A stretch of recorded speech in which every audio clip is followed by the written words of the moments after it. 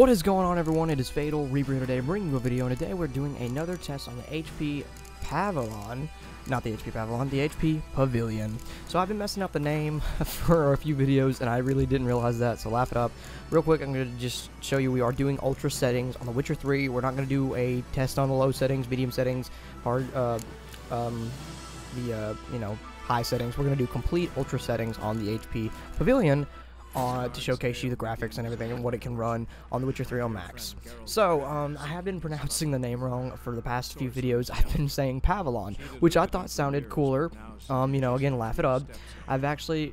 It's pronounced Pavilion, so it's the HP Pavilion. No one's caught me on that, and I'm surprised. My video was doing very well and still is doing very well, and no one's actually caught me on the name of pronouncing the name. But it is the Pavilion, and that is my bad for giving you guys the wrong name. But I also thought the Pavilion sounded kind of cooler.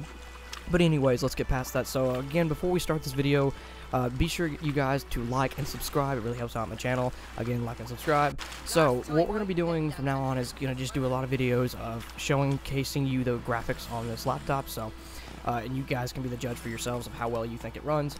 So personally, I mean, it was just phenomenal to me how well it was actually able to run the Witcher 3.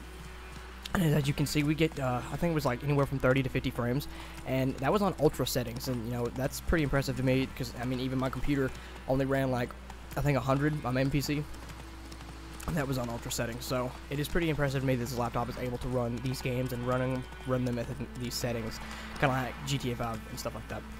So again, guys, I'm going to let you just enjoy the video. It's just a graphics test. I do have more on the way as far as that goes for the HP Pavilion. So I hope you guys enjoyed this video. Please make sure to hit that like button and subscribe. Really helps out my channel. Again, I'll see you guys in the next video. Again, like and subscribe, and I'll see you guys in the next video. See you next time.